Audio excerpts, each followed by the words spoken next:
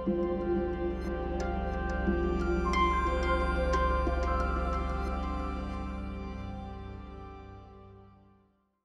name is Ben Brode. I got a clicker. Okay, here we go. Let me make sure my clicker works. There we go, okay. I'm the Chief Development Officer at Second Dinner, where over the last 5 years, we made Marvel Snap. Before that, I spent the last 15 years at Blizzard, doing QA and other things for Warcraft 3, World of Warcraft, Diablo 2, and some other stuff. But I spent most of my time there on Hearthstone, where I was the first game designer and eventually the game director on that game. I also have a successful rap career on YouTube, but I'm mostly known for having a weird laugh. This is holding up better than I thought. So far, so good. Okay, all right. Okay, so this talk is about how we designed Marvel Snap. It took us a little over 4 years, and over the next hour, I'm going to talk about everything we tried, the stuff that worked, the stuff that didn't work, and everything I learned from that process. Mostly about the core gameplay of Marvel Snap. And I was going to show you an outline, but instead I'm just going to show you every slide in the presentation. That's it. That's the whole presentation. And as you can see, there's no cute cat images, so keep your expectations low, please. Marvel Snap is a mobile-first, super-fast digital collectible card game where players compete to win 2 out of 3 locations by playing cards to locations and trying to add up all their power from their cards to get the highest total power on their side. We did some crazy stuff like make all of our cards in 3D. But one of the biggest things that we did is add this cool betting and bluffing mechanic with the cube, where you could snap on it to double the stakes of the game. How many of y'all have tried Marvel Snap? Wow, okay, I'll buy you a copy, sir. Okay, so step 1, inspiration. Designers are like chefs. For the most part, we don't invent new ingredients. We take ingredients that already exist and combine them in new and exciting ways. For example, you might give 2 different chefs flour, water, tomato, basil, and cheese, and one of them might make pizza. The other one might make pasta. But the pasta chef wouldn't go to the pizza chef and say, Ray, I invented flour. All right, that's my thing. You took flour from me. It's not about inventing new ingredients. It's about how we mix them. And sometimes people find really exciting ways to mix old ingredients, like this fellow online I found who has a recipe for basil tomato cheesecake. So as fans of games, we gather ingredients naturally as we play games. But I wanted to talk about how I approach ingredient gathering differently as I start a new project. So I'm going to talk about how we did this for Marvel Snap. But one of the things we tried on Snap, some of the things we tried on Snap were either the result of lessons I learned on my time on Hearthstone that worked really well for us, or the result of some hard lessons I learned while on Hearthstone that I want to do a little differently for Snap. So I'm going to tell a few Hearthstone stories along the way here, starting with my first visit to the supermarket 15 years ago. So 15 years ago is when we started working on Hearthstone, and this is before the App Store existed, before the iPad was announced. In 2008, when people talked about mobile games, they were talking about Game Boy games. So the first thing I did when I joined the Hearthstone team was play literally every game in the digital collectible card game genre. And I learned a ton from playing these games. Sometimes I found a new ingredient I was excited to try. Sometimes I just found out I didn't like onions or something. But that's still really valuable. For example, I didn't know that I wouldn't enjoy a grid-based card combat system in the collectible card game until I played all these games. And it's way cheaper to learn that lesson by playing someone else's games than to prototype it yourself and learn it that way. But despite there having been a fair number of digital collectible card games in 2008, most of the inspirations for Hearthstone came from physical games. So here's the recipe for Hearthstone's core gameplay. We took a lot of ingredients from the World of Warcraft trading card game, like the card types, direct attacking, sticky damage, the win condition. A really important ingredient from Battle Spirits, which is being re-released soon, which is the mana system. And then we came up with a few important innovations like hero powers, no responses, weapon durability, the fatigue mechanic, and general low complexity. So I asked Mike Elliott, who is the designer on Battle Spirits, how he comes up with new ideas for games. Because he's designed like hundreds of board and card games. And I have not designed hundreds of games. So I was like, how do you do it? How do you go? And he told me he gets all of his game ideas from games conventions. He just walks the show floor where everyone's showing off all their new stuff that they've been working on. And he just lets ideas come to him. He just soaks them up. And when he leaves the convention, he's got like 12 new ideas for games. This is a supermarket. It's full of ingredients. So this is a picture of Gen Con, where I went in 2008 or 9, and this is where I discovered Battle Spirits, which ended up becoming a big inspiration for Hearthstone. So I used Mike's technique to find and become inspired by his game, which I thought was kind of cool. So I worked on Hearthstone for about 6 years before it shipped, but I missed the launch party for Hearthstone because my son was born that day. And we hadn't launched on mobile yet, but I got a special build of the game on my phone. And I spent a lot of time playing Hearthstone on my phone while I was holding my son in the other hand. And being a dad really changed the way that I could play games. I couldn't just sit in front of my computer for 4 hours raiding. I had to get my games in while at the park or while in the bathroom. So Clash Royale came out a couple years later, and I was super jealous of Clash Royale because if you have 5 minutes, you are 100% sure you can get a game of Clash Royale in. And I thought that was just brilliant. And then 5 years ago, Hamilton and I, Hamilton's was the EP on Hearthstone, he's the CEO of Second Dinner, set out to build a new company and try something new. And we didn't know that we were going to make a collectible card game. But once we decided to do that, I once again found myself playing every mobile digital collectible card game I could find. So here's all the games I was playing in 2018. And that game on the left, Card Monsters 3-Minute Duels, is really cool. It's has anyone played that game? Yeah. Oh my gosh, what up? We probably fought on the ladder.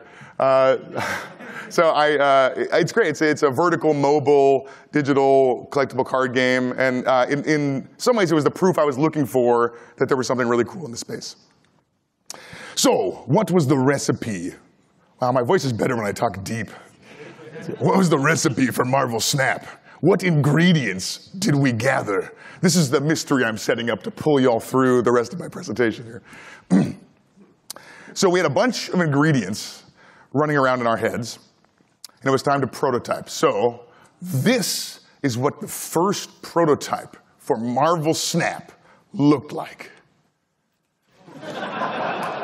I'm serious. Okay, so we were sitting around brainstorming game ideas, and Hamilton said, you know, I've always wanted to play a turn-based strategy game with the backgammon doubling cube. And so I booted up Hearthstone, and every turn of the game, Hamilton said, you know, would you double the cube right now? If your opponent doubled the cube, would you concede? And we got to immediately feel the impact of that mechanic without having to build anything. And through those initial playtests, we realized a couple things about this doubling mechanic. It increased the emotional range, right? Instead of just 1 star per match, you're playing for potentially a lot more stars. We spent less time losing, right? In a normal game, if you have like a 5% chance to win, you got to play that all the way out, right? Because you might win. And that period of time where you're like probably going to lose can be pretty grueling, like the final 6 hours of a game of Monopoly. But when you're incentivized to bail out because you're going to lose less cubes, you can just leave, and you spend less time in that grueling zone. Games that you don't play all the way to completion are faster, obviously. But there was 2 other things that I think had a really big impact that I'm going to dig into a little bit more. So the first is zero sum is zero fun. If 2 players play a game and one of them wins and the other loses, and it is as fun to win as it is not fun to lose, you have created net zero joy. You just moved happiness from one person to another. So we were trying to avoid this situation. There's a bunch of ways to tackle this. The first is bots. It's one of the easiest ways to avoid zero sum because you just have a player who's winning and nobody's losing. So I really like PUBG Mobile. I played a lot of PUBG Mobile, and the first time I played it, I got first place. And the second time I played it, I got first place again out of 100 people. And I started thinking, you know, I used to play Eliminate on iOS, and I played Metroid Prime Hunters on Nintendo DS. Maybe these skills are coming back to me after all these years. And so I posted this screenshot on Facebook, and I was like, guys, I just won my first 2 games of PUBG Mobile. I'm so good, which is, you know, a little annoying. And all my friends jumped on in the comments and were like, dude, you played 100% bots in those first 2 games. And I was embarrassed, so I deleted the post. But if they hadn't told me, I would have experienced all of the joy of victory without any of the agony of defeat. So instead, I just have to bask in the joy of having a rad-looking character avatar. So at GDC 2014, my mentor and the original game director of Hearthstone, Eric Dodds, gave a talk about Hearthstone design values. He talked about little victories. The big victory is whether you win or lose the game. And the little victories are things that happen during the game, anything that makes you feel smart or powerful. So imagine playing a game of Counter-Strike, and you come out of the spawn point and someone headshots you and you die. You had no moment where you felt smart or powerful during that game. But let's imagine you're playing a game of Counter-Strike and you run out and you're just blowing up everyone on the enemy team, and eventually you lose, but you still felt like awesome while you were doing it. That's little victories. So essentially, little victories add a little joy, even if you lose. So on Hearthstone, we avoided cards that blow up enemy mana crystals or force your opponent to discard cards because they could potentially create scenarios where you never get to feel powerful. And in Marvel Snap, there's 6 turns. You always get to play 6 turns. So you always get to do something. You get to play some of your cards and feel a little bit powerful while you do it. But the cube had one of the biggest impacts on the zero-sum paradigm. So we found that when your opponent snaps and you retreat, it could feel like this. In some cases, it made losing feel like victory. It's a strategic retreat where you don't fall victim to your opponent's gambit. And we realized we could emphasize this with some presentation changes. So this is what the concede button used to look like. Here's what it looks like now. Here's what it used to look like when you retreated, and here's what it looks like now. You didn't lose. You escaped. You're a genius. So this presentation stuff works in reverse as well. When you lost a game, we used to have the announcer go, "You lose." And we cut that because it's emphasizing exactly the emotions we're trying to minimize. So the effects on the zero-sum problem were encouraging, but the really game-changing effects of the cube was the depth. Please excuse me for 1 second. Oh, yeah. So we often talk about poker as a game that has never required an expansion to remain strategically deep for decades. And it's because of the power of betting and bluffing mechanics. Hearthstone with a doubling cube is all of the depth of Hearthstone plus all of the depth of these betting and bluffing mechanics. And we thought, hey, what if we could reduce the complexity of the genre and lean on the cube mechanic to make up for some of the depth that we'd lose by simplifying the genre. So with that insight, we set out to build the simplest card game we could that would allow for us to use a doubling cube. So I love games that are simple and have a lot of depth. A lot of people use these words, complexity and depth, differently. So here's how I'm going to define them today. Complexity is the cost you pay before you can play the game. It's the learning you have to do. Depth is the fun part. It's the interesting decisions. So here's a review we got on Metacritic when we launched Hearthstone. And this was a common criticism at the time when we first came out with the game. And I think it's because a lot of people misunderstand the relationship between complexity and depth. A lot of players want deep games, and it's true that you have to add complexity to add depth. So people see games with lots of complexity, and they assume it's got the depth that they're looking for in a game. But you can add complexity that doesn't add any depth. For example, if we had a rule that says every time you play a card in Marvel Snap, you have to yell the name of your card into the microphone or you lose, that's an important rule. You have to learn that rule, but it doesn't add any interesting depth to the game. On the other end, there's complexity that yields an outsized amount of depth. We often call mechanics that yield a lot of depth for a small amount of complexity elegant designs. For example, tic-tac-toe is a game that has very little complexity and also very low depth. Go has a little bit more complexity, has a humongous amount more depth. Monopoly has only a little bit more depth than tic-tac-toe, in my opinion, but a lot more depth. This top right box, I chose Magic the Gathering because it has a huge amount of depth, but also AI researchers called it the world's most complex game. So you can mitigate, adding more depth by slowly introducing new concepts over time, right? And if you get more depth by adding complexity, shouldn't you just keep adding more complexity to get more of that depth? I actually think there's a depth limit. If your game already takes a lifetime to master, what does adding more depth get you? More lifetimes? You only get one. So I think the goal is, how do you reach the depth limit with the smallest amount of complexity? So if your game has this much depth, perhaps you should remove complexity and depth until you get there. I hope the little star is visible there. However, removing complexity can have a weird effect on your team. So in early Hearthstone, taunt was supposed to be a one-time effect. If you attacked an enemy minion with taunt, it would lose taunt. And there was a bug one day where that stopped working, and it just kept taunt forever. And we thought about it, and we said, this is simpler if they just keep taunt forever. They just always have taunt. So let's just not fix the bug. And a lot of members on the team came up to us and said, hey, the game just got a lot less deep. There's like all this really interesting combat decisions where you're trying to drop taunt in their correct order. And they're not wrong. It's less deep.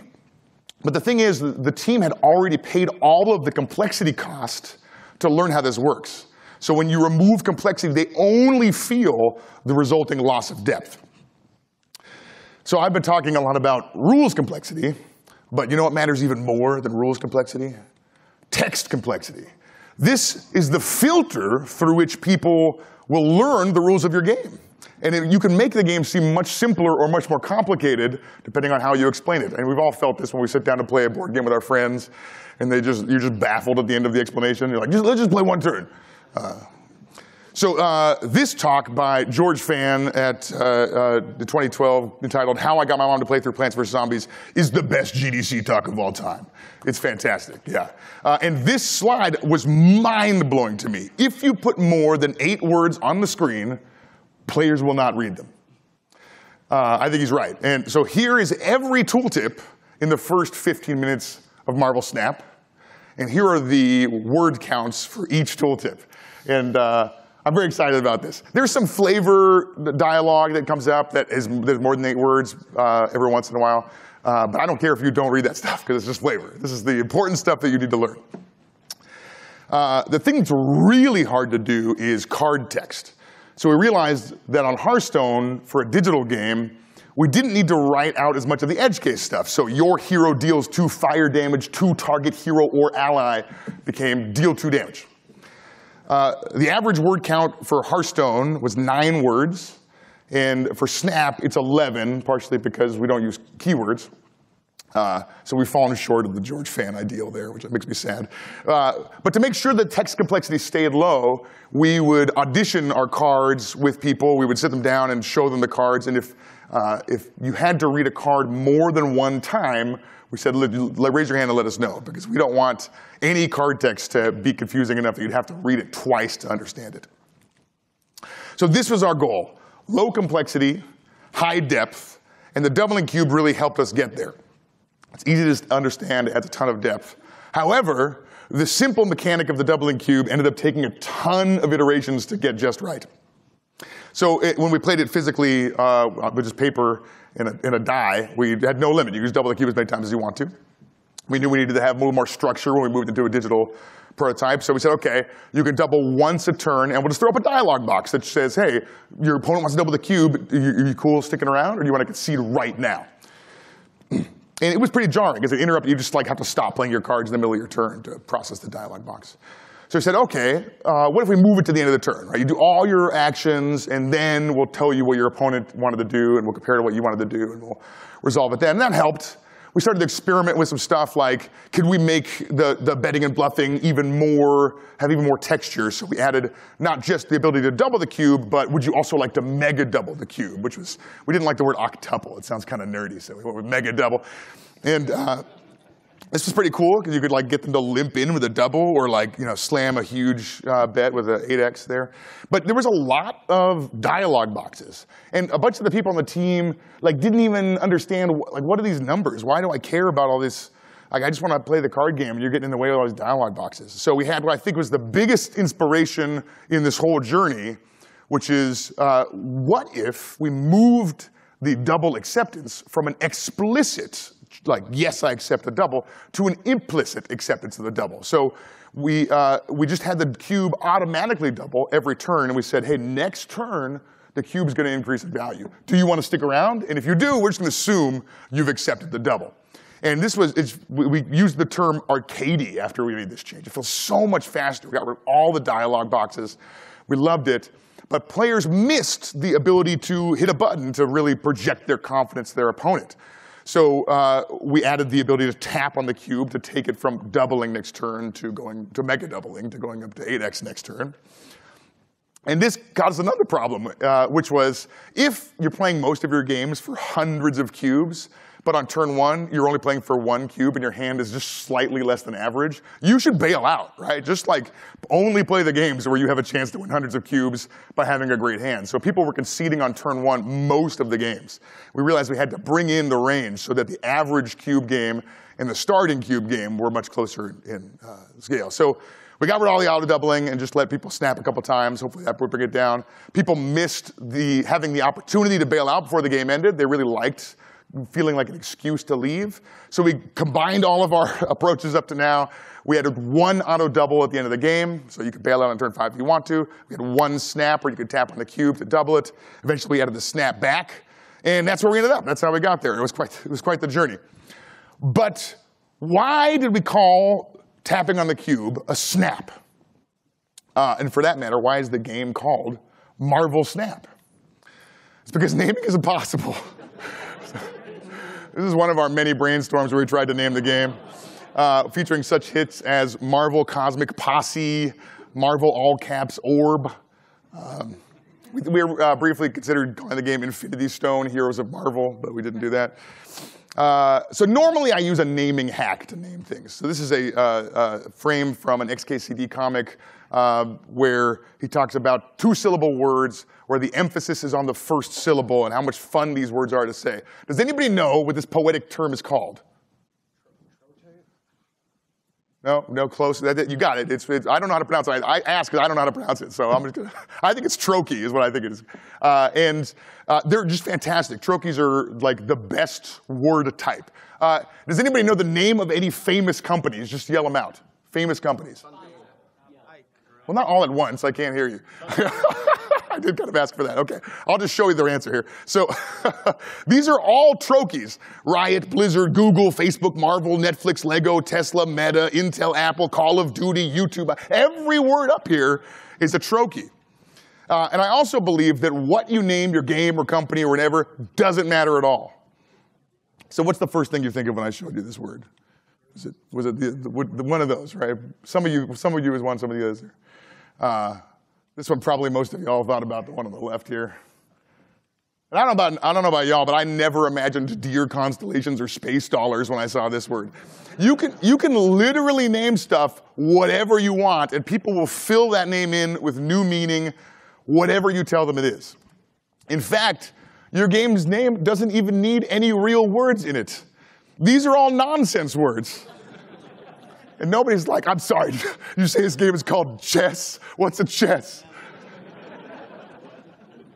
So why Marvel Snap? Well, for years we struggled with the narrative wrapper for the game. Hearthstone has an evocative and grounded wrapper. It's the game that denizens of Azeroth play in a tavern. It's not so much a story, but a setting and a vibe. So what is Snap's setting? Does it have a story? And how do we tell it? Well, this is the thing I hate more than anything in video games. Welcome to Marvel Snap. The evil villain Thanos has assembled the all-power Infinity Stones. Heroes from... I hate this so much. And to demonstrate the point, I've created the story tier list for you. So at S tier, we've got a story for the ages. At F tier, we've got a boring story. And here's the thing. At A tier, no story at all. It's just not that much worse than having a story for the ages. So if you are choosing between having a boring story or just cutting all the story out, cut the story out, please. And I consider vibes and setting to be really different than story. Some people say, when I say story, they hear plot, and I think that's accurate. I don't have to understand Street Fighter's story to be able to enjoy it. And the game doesn't even try and explain it to me. They just say, Blanca versus E. Honda, fight. And nobody asks, well, hold on, why are they fighting? So this is how I wanted to think about Marvel Snap. But despite that, we tried to ham-fist the story in anyway. So here's an actual presentation I gave the team here. The Infinity Stones have been destroyed. Their shards spread throughout the galaxy. Forces have moved to collect them. They cannot fall into the wrong hands. The stones must be reformed, but he can never know. Marvel Snap. So The plan was not to actually tell that story in that way in the game, but to use it as the setting for why you'd want to get cubes, we called them Infinity Stones at that time, and what your goal is in the game. So players would collect Infinity Shards, and as they got more and more of them, they'd assemble Infinity Stones, which would unlock new features in the game. And we ended up pivoting away from these gameplay mechanics and the theming associated with them, as you'll see here. But we loved the name so much that we decided to keep it. And to tie the name back in, we named our most iconic gameplay mechanic after the name. Oh, snap! So, thank you. Naming it a snap was a last-ditch effort to make our name make any kind of sense, now that we've stripped all the Infinity Stone stuff out of it. So why keep the name without the Infinity Stone theming? We could have changed the name to Marvel Cube or something. Well, we love the energy behind it. We love the snappiness of it. And games are over in a snap. It's a snap to learn. At the end of the day, I think the approachability and impact, inherent fun of the name makes an impact. Okay, so let's check in on our recipe, see how we're doing here. We've got the doubling cube from Backgammon, and 5-minute mobile-friendly experience from Clash Royale. But the rest of the inspirations, once again, came from physical board and card games. Pause for impact, okay. So this is my dad, and when I was a kid, he used to give me his old business cards, and I would design card games on the back. So I got my first job at Blizzard. I kept all my old business cards, imagining that someday I would get to use them to make card games with. And this is the first physical prototype that we made on the development process for Marvel Snap on the back of my first business cards. So we had the doubling cube. We tried to keep it simple with only 2 numbers per card. We had some kind of weird leveling system. But the big thing that we were trying to achieve was simultaneous reveals. So this is my favorite 2-player board game, Lord of the Rings: The Confrontation by Reiner Knizia, who's the most prolific board game designer ever to live. He's got many hundreds of games to his credit. It's like Stratego, but when you fight an opponent's unit, you both play a card face down, and you reveal your cards at the same time, and it impacts the battle. I love the mind games in this game. It's incredible. I also love this game, the Game of Thrones board game by Christian Peterson. It also has that same mechanic. When 2 armies fight, you play a card face down, you reveal them at the same time. Super fun. I found myself really drawn to this particular ingredient, and I wanted to experiment with it in card games. So I know this prototype had simultaneous reveals, but otherwise I cannot remember for the life of me how to play it, because we only played it 1 time. And after we were done, me and Hamilton looked at each other and we said, yo, this game sucks, which was very demoralizing. When you're playing cards simultaneously, you need some kind of context. What do I think they're going to play? And then you could play around those suspicions. So we need something to start on the board to give you that context. And I should have known that we needed context, because I used to participate in professional rock, paper, scissors competitions under a freeway overpass in Los Angeles. So rock, paper, scissors is totally random, right? It's pretty boring. There's very little strategy in rock, paper, scissors. The thing is, at these tournaments, you get 1 minute of taunting before the match begins. So most people come in character like the Barber or Sergeant Scissors. But sometimes people just use the whole minute and go, paper, paper, paper, paper, paper, paper, paper, paper, paper, paper, paper, paper, paper, paper, paper, paper. And hilariously, that adds some context, right? Are they telling the truth? Or are they trying to double bluff me? So this game, Smash Up by Paul Peterson, doesn't have simultaneous reveals, but you can play your cards to locations, and the locations have special abilities that make each game a little different. And I thought this could be a really cool way to give the game we were working on some context for simultaneous reveals. And they did. So Mojo World, for example, is a location that gives you plus 100 power if you have more cards than your opponent. Okay, I bet they're going to play their cards to Mojo World. Or maybe I'll let them overcommit there, and I'll try and take the other 2 locations. And this core decision-making was simple, but immediately fun. In our earliest prototypes, all the locations started revealed, but we felt like that was a lot of information to absorb right at the beginning of the game. So we made them reveal on turn 1, turn 2, and turn 3 instead. So they gave us the context we needed, but I think more importantly, they increased the variance of our core gameplay. So I said George Fan has the best GDC talk, but this talk by Richard Garfield titled Luck in Games is my all-time favorite design talk of any kind. So I think most people misunderstand the relationship between luck and skill. A lot of people imagine it as a scale, where you've got luck on one side and skill on the other, and games are somewhere along this scale. And we use the terms luck-based and skill-based to talk about where games land on this scale. But that's not how it works at all. So you can have games that are low skill and high luck, like Chutes and Ladders, or high skill and low luck, like chess. But you can also have games, like my favorite game to make fun of, tic-tac-toe, which is low skill and low luck. And you can have games that are high luck and high skill, like poker. Like there's a ton of randomness in poker, but the best players are winning again and again. Games in the high luck, high skill category, I think are super fun because they include a ton of interesting decisions, but they also have exciting moments and are different every time you play them. So all card games have some amount of randomness because you shuffle a deck of cards and draw from a random deck. But Hearthstone, I think, has less variance at its core than other card games for a couple reasons. One, the mana system isn't random. You just get one every single turn of the game. Smaller decks decrease the variance some amount. And because you aren't drawing resources, you're just drawing more usable cards every turn, so you effectively have a higher rate of card draw. And those all reduce the variance of Hearthstone's core gameplay rules. But the thing is, we wanted Hearthstone to have more variance.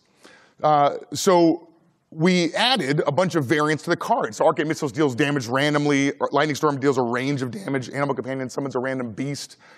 And this was successful at making Hearthstone more random, but players didn't love it. Right? We got a lot of feedback that Hearthstone felt too random. I think part of it is that the randomness here is very overt, right? We had to put the word random on a lot of cards. But also, there's two different kinds of randomness.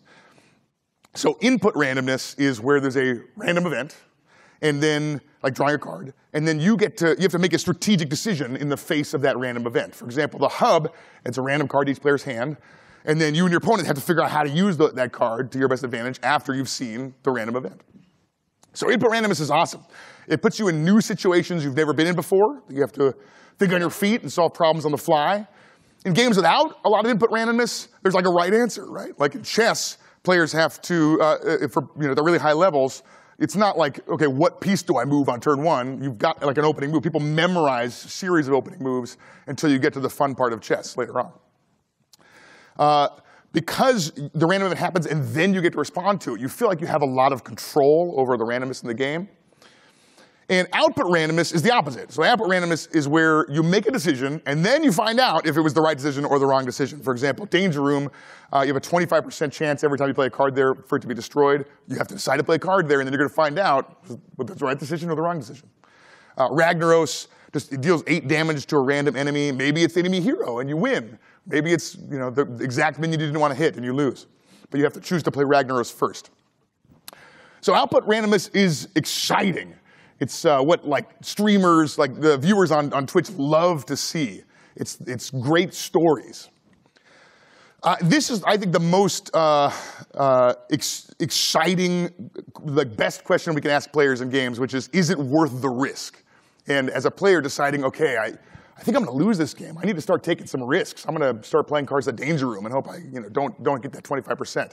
I think that's really interesting depth, and that's the kind of depth you get from output randomness. Having the ability, seeing that a random event's coming and controlling the odds, for example, destroying all the other minions, so Ragnaros is definitely going to hit the ones you want, is also some fun depth that comes from output randomness.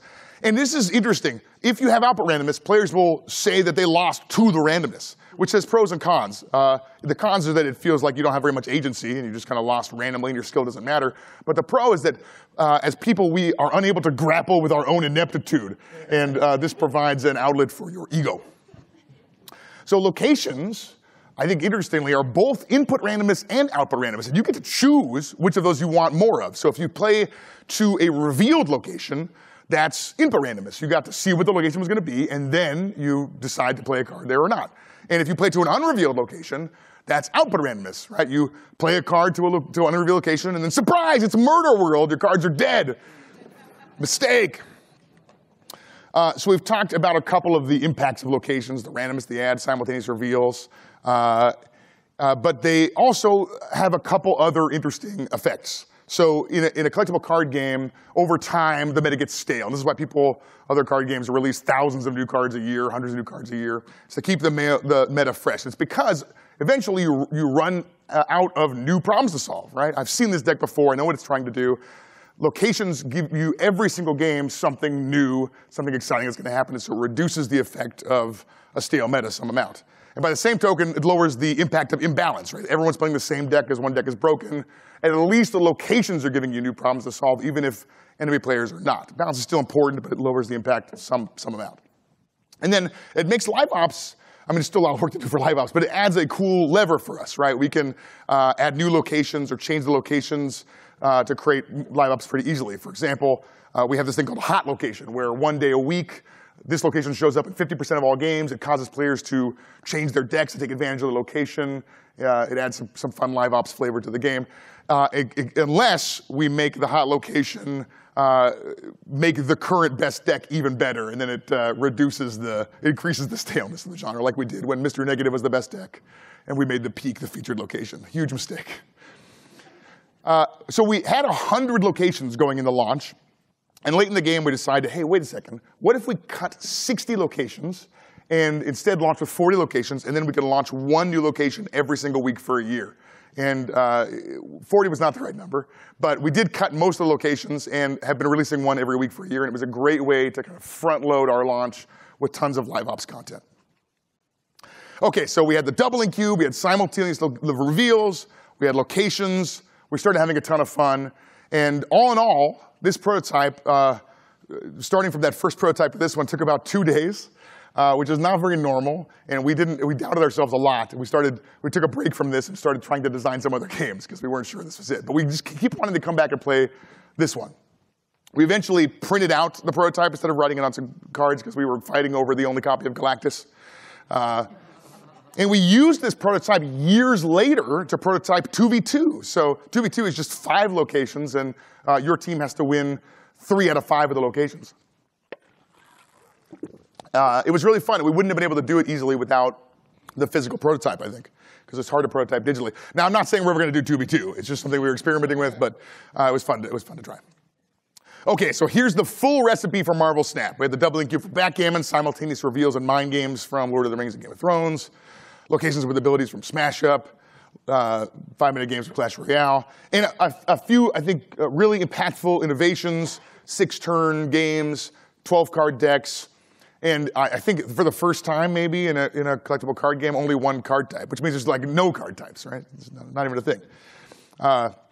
So these innovations were impactful, but it's not clear to me that your game needs any innovations to feel fresh and exciting and unique. For example, I think if you asked players of Marvel Snap, what are the top 3 fresh things in Marvel Snap, I think none of the innovations would be on that list.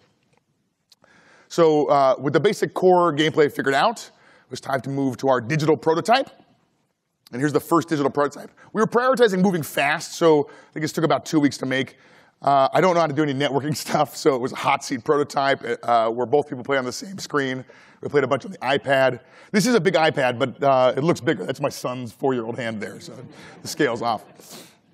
So we tried to make this stuff super easy to change so we could essentially figure out all of the right number for all of the levers in the game by brute force. So we tried 6-turn games, 5-turn games. We tried skipping turn 1, doing turns 2 through 6. We tried 3, 4, 5 cards in the starting hand. We tried 9 cards per location, 6 cards, 3 cards, 4 cards per location. We tried it all. So everything up to this point was done while the studio was just 2 people, me and Hamilton. Not that we had all that much stuff. We'd scribbled on some cards and spent a couple weeks on a prototype. But I think having the smallest team possible really allows for a dramatic pivot. Because you spend less time explaining the vision and getting buy-in from a large team. So in my first year on Hearthstone, the team was about 10 people. And Blizzard came into a meeting one day and said, hey, we're going to take all of the engineers and we're going to move them on to help ship StarCraft 2. We're going to leave about 3 people left on the team. And we were pretty sure the game was canceled. We just thought, oh, that's got to be it. They're never coming back. The people left on the team were Ben Thompson, the art director, and Eric Dodds and I. And Eric Dodds was the first lead designer. At the time this happened, there was a ton of momentum in another direction. We were working really hard on basically some other project. And when this happened, it allowed us to be really flexible and experiment quickly and try crazy stuff. And the rest of the team wasn't totally gone. They were around for play tests and some conversations and stuff. But essentially, at the end of the year where those team members came back, we had the totality of Hearthstone's core gameplay figured out and prototyped. Once a team gets really big, turning the ship becomes way harder. So late in the game on Marvel Snap, we had a really big pivot where we changed all of the theming and got rid of some currencies. And the team, up to this point, had been giving feedback that they were worried that we hadn't really locked down some of our meta progression stuff just yet. There was a lot of change. And so I knew that this pitch to change stuff was not going to go down easy necessarily. And so I met with everyone on the team individually to walk them through the pitch, give them the opportunity to ask questions, make sure that they felt heard. And it takes weeks to manage this kind of change management. And even the idea of having to do this adds a huge amount of friction to deciding to make a pivot. I think the worst thing you can do early on is not pivot when you should, because you miss the opportunity to maybe do something great. So eventually, we did end up adding some more folks. And here's our first 2-device build that our chief production officer, Young Woo, got working. Apparently, he was a secret back-end server engineer, which was a delightful surprise. And you can see we started with 9 cards per location here. We were experimenting with 5 turns. We tried some wild stuff like a left versus right approach to locations to see if we can get that like face-off battle feeling going. Our art director, Jamaro Kindred, began to pretty up the game a bit. And we felt like we were cruising forward on our prototype, but we ran into a snag. I think every other card game has had cards that say stuff like destroy target creature, things like that.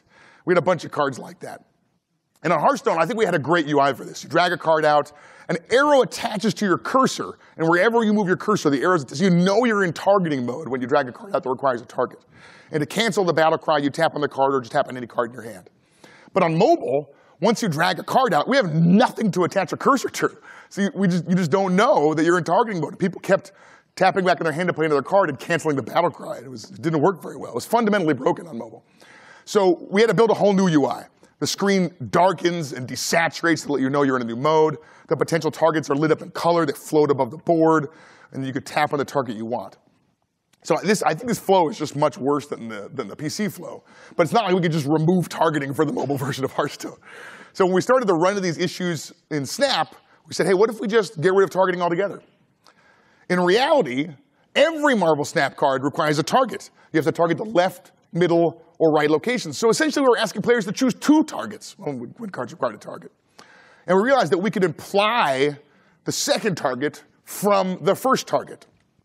So here's Electra. She used to target any 1-cost card. We changed her to target a random 1-cost card at her location. The UI is much simpler, and usually there's only one 1-cost card at her location anyway. Another way we remove targeting is by implying a target through card ordering. So here, Mystique used to be able to choose a target to become a copy of, but in her next iteration, her target is implied by playing her after you play the card you want to copy. We didn't have that many cards that had required targets. It was like 10 or something. But we changed them all, and the game felt much better. And with that solved, we continued to make progress in the game, and the prototype morphed slowly into a real build. And eventually, I think it looks great. OK, so earlier in the talk, I bragged about how it took us 2 days to design the core gameplay for Marvel Snap. But as it turned out, we would be paid back for that good fortune with 4 years of struggle trying to come up with a core loop and satisfying progression model for the game. So here's a diagram of our core loop. Don't read this, please. This is one of the many iterations we were working through. It was madness. We had leagues where you'd have to do better to get up to the next league, and that's where certain cards were league restricted. We built a hero collector that worked like World of Warcraft garrisons, where you'd send heroes off on missions to bring back cards for you. This is a sphere grid with every card of the game on it, and you'd have to decide which cards you want to make progress towards. So the big lesson we learned from all that was we needed to simplify. So we went from this to this. We cut a ton of stuff, and we saw this, and we were like, yes, we did it. We got there. And we went into our next testing phase. And unfortunately, it was still wildly overcomplicated. We had these leagues, but we pasted over the problems we were having with these bizarre theming changes with Infinity Stones. We had a buy-in. You got to choose the stakes of the game before you went in. We had this weekly rank. Here's a shop where you could just buy the cards you wanted directly, and they rotated every day, which means after not that long, the only cards remaining are the cards you definitely don't want to buy. This didn't work at all. And so we went from this in 2020 to this. And this is what we shipped with. And I always feel pretty dumb when I spend so much time like analyzing a design problem, and I'm like, aha, the answer is to add more complexity, only to realize that the answer was to simplify and remove complexity. But this quote from Pascal makes me feel better. I would have written a shorter letter, but I did not have the time. So speaking of time, I'm almost out of it, but I wanted to wrap this up by boiling it down to 4 takeaways. But before I do, I just wanted to say one last thing. The design of the core gameplay of Snap was, I think, foundationally important to the whole experience, but it's only like 1% of the total amount of work to make the game great. What's much more important is all of the decisions we made as a team that add up over 4 years of game development. So we're basically a fully remote studio at this point, so I don't have a lot of great pictures of the whole team, but I wanted to say the team at Second Dinner is bonkers, and I'm super lucky to be a part of it. Okay, so here's my 4 takeaways. Chefs need ingredients, so stock your pantry. Be the speedboat until your direction is clear.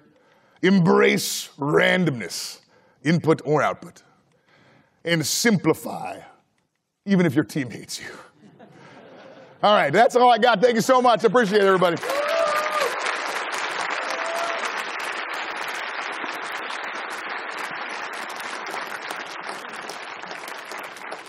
So I believe we have time for some questions.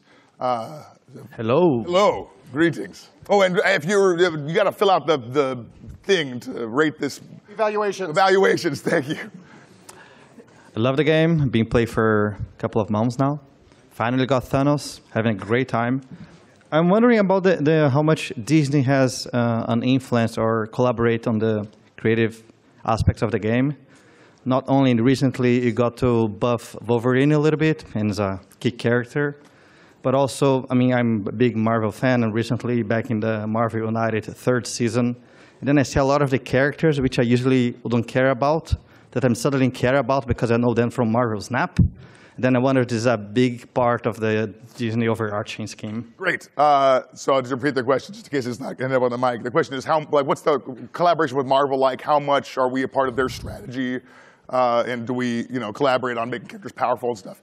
So Marvel is just unbelievably great to work with. They're just like wild good. So the team at Marvel Games, we couldn't have made this game without their help. They basically let us do what we're really good at, and what they help us with is make sure the game is authentic and awesome. So we submitted an image of Gambit, throwing his cards, and they were like, "Hey, just so you know, like the cards don't pass through that ring; they come from there out or whatever." We're like, "Okay, I wouldn't have known that personally, but they help make sure that anybody who sees this game who's a big Marvel fan, says, "Oh yeah, that's exactly the right color, of that character or whatever." But they also, they know we work in a multiverse, and so we're like, "Hey, can we do band variants? Can we do King the Conqueror, but DJ King the Conqueror?" And they were like, "Yeah, sounds good. But can you put him in outer space? That'll be even cooler." And we were like, "Oh, rad." So they're not pushing us in a direction. They're much more like collaborators. It really feels like we're on the same team trying to make a game together. So it's been great. If you have the opportunity to work with Marvel, I highly recommend it. Yes. Okay. When is merch? Well, yeah, that's on Marvel. Marvel controls all the merch, so I tweet at Marvel, I guess. So the real question would be, how much time was there between when you started brainstorming this to talking to Marvel, having something to show them, and then actually getting contract? So the guy who runs Marvel Games, Jay Ong, used to work with me in Hamilton long ago. So we had a relationship that was existing, which is partly how a brand new studio gets to work with Marvel. It's kind of ridiculous. But he knew that we had made great stuff in the past together, and he wanted to work with us again. So we had the suspicion that we might get to work with Marvel, but it was probably on the order of months before we showed them anything. And I don't know how long the contract took, but we were friends, so kind of. Thank you so much. Appreciate it. Sorry, you've got lines on the other side. Oh, my bad. Oh, my goodness. Sorry. Go ahead. I'm here too. Okay, hi. I was wondering, variants that spawn other cards don't show that variant. If I play a baby Dr. Doom, I don't get baby Doom bots. Why? Yeah. It's a great question. Sorry, you don't get like the cards that spawn other cards. The cards that they spawn are not variants of the. Yeah, I mean, it was something that we would like to do at some point. I think it would be great. We also want to do variants for cards that are spawned by locations, like rock variants. By the way, Dwayne "The Rock" Johnson, if you're watching this, please hit us up. We'd love to do a rock variant together. All right. Thank you. We'd love to do it. Thanks. Okay, over there. So you discussed complexity versus depth and how a card that says just deal 2 damage still can have a lot of depth and hit the depth limit that you need. But eventually you've printed deal 2 damage.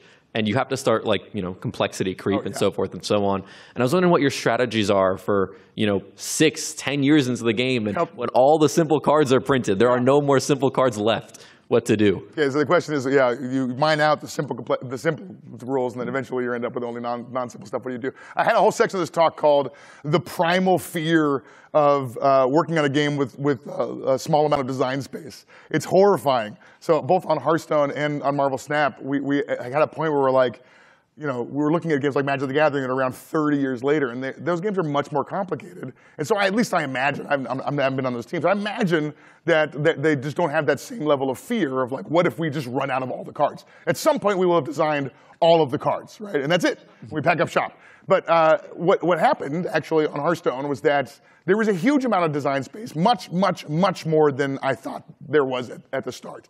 And so, it's scary to trim back and end up with a very limited amount of design space.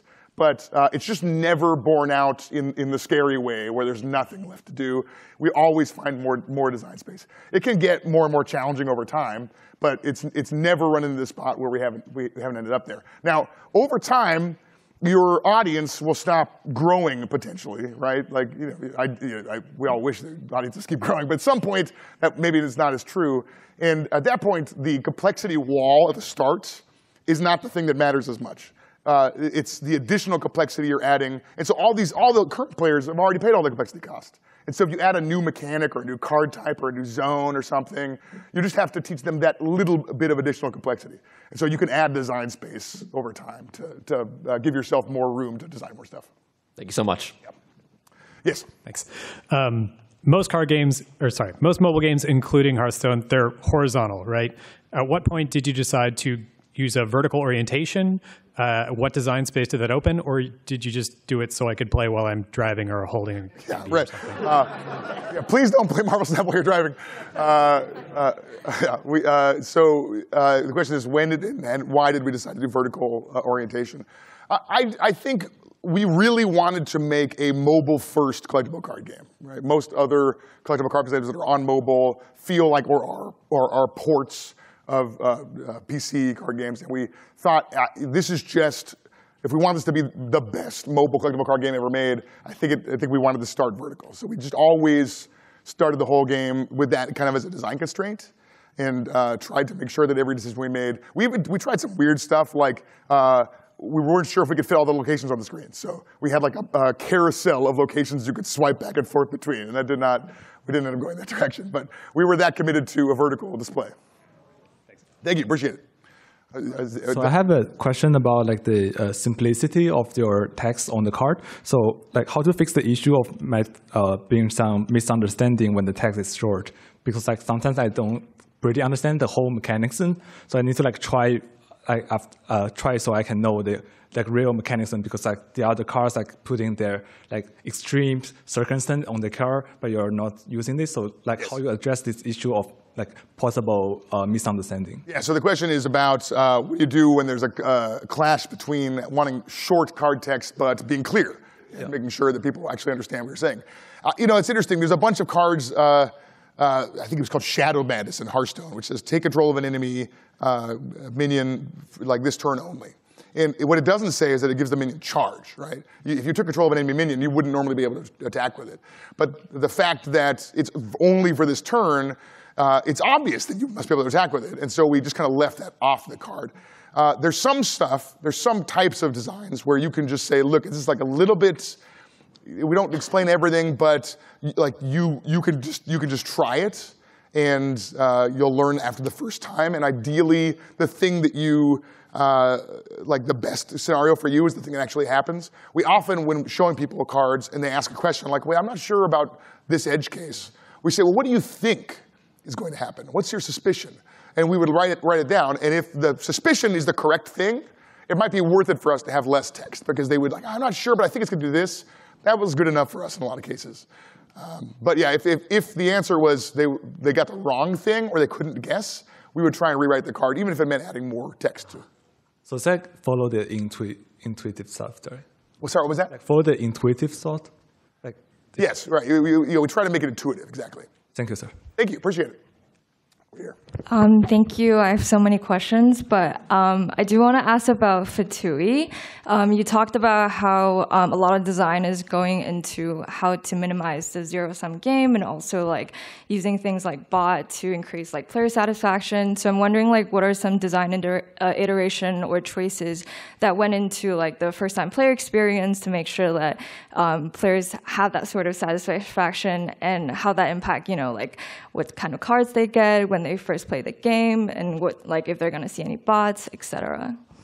Yeah, so I basically, for both the Hearthstone first-time user experience, I'm sorry, the question was how do we make sure that Fatui is awesome, especially with a zero-sum component?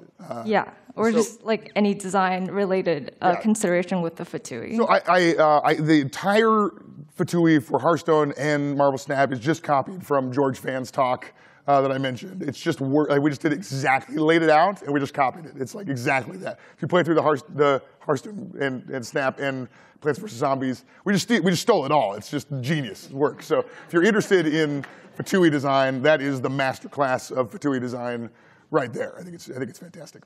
Thank you. Yes. Hello. I have a kind of similar question that was asked over there, but as you mentioned, Marble Snap doesn't have keywords, which expanded like the amount of text on the card. So, but when you have keywords, a player has to learn those. So how do you balance the kind of streamlined paraphrasing versus the explicit explanations? Yeah, the question is keywords versus no keywords. How do you balance those two things? I paraphrased your question. This was a conscious choice. When you have keywords, you are trading complexity for potential depth, right? Because you get more interesting stuff on the card. You can make the card do more interesting things if you can add more words to it. But if you don't know what the keywords do, then you can't understand what the card does. And so for Snap, we made the conscious decision. Actually, our first designs had no keywords, and eventually I tried to represent on reveal as like present tense and ongoing as like just a different tense, and people weren't picking up on it. So I felt like we were forced to add on reveal and ongoing. But those keywords are self-descriptive, right? Like there's no way to actually like find out what on reveal means. It's not in the game. It's just it happens when it reveals, right? So we made the decision to, instead of adding more depth by having more keywords, to make every card understandable. Even if you'd never played Marvel Snap before, you could read a card and hopefully get what it's trying to convey. All right. Thank you. Thank you. There's 2 minutes left. Is that what that is? Okay, thank you. Yes. Hi.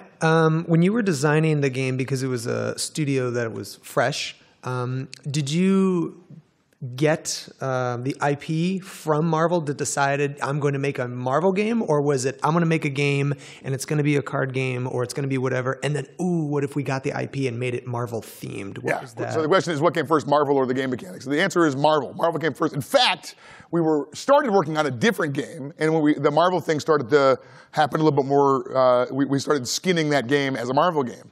And when we were doing that, we're like, this is not working. This is not a Marvel game. The things that are awesome about Marvel, which is the awesome hero fighting against an awesome supervillain, or a team of heroes facing a supervillain, that's not what this game is about, right? And so we took a step back and said, okay, what if we designed a game from scratch to highlight what's awesome about Marvel, which is that experience? And so we made a card game where the focus is on that one card type, the heroes and villains of Marvel. And that's kind of, so Marvel came first. Thank you. Last question, I think. Hey, so the monetization in Marvel Snap is really player-friendly. I was just curious what the overall philosophy for Second Dinner's monetization is, like how you guys feel. How do you integrate it into the design, and like what were some of the models you guys threw out? So the question about monetization, how it's player-friendly, and how we build that. You know, it was difficult because there's not like a lot of games that have a lot of analog to the way we're doing things, right? A game where you have thousands of cards, you could sell booster packs, right, pretty easily. We have like 200 cards, right? Way less than other card games. And in games with that few cards, like games like Clash Royale, a lot of these games sell power, right? You could just get higher numbers by spending more money. And because of the way the game works, like the crunchy numbers we have, like the math gets really hard if you had like, okay, I need to get 623 more power over here, and he's got 426 less over here. How do I? It's really challenging. So there wasn't a lot of analogs for us. And the one that was the biggest inspiration was actually Pokemon Go, because it's a collectible game. We really wanted to focus on being a collectible game, and I think that they have a monetization system where you can't buy Pokemon in that game, right? If you see somebody else with incredible Pokemon, you're like, damn, you play a lot of Pokemon Go. You're never like, damn, you spent a lot of money, dog. Like it's all about the effort you put in. And so trying to come up with a solution that involved being able to speed up your process and go up the collection track faster, that was basically the only inspiration we had. All right, well, thank you so much. I'm so sorry I didn't get to all your questions. Thank you, everybody.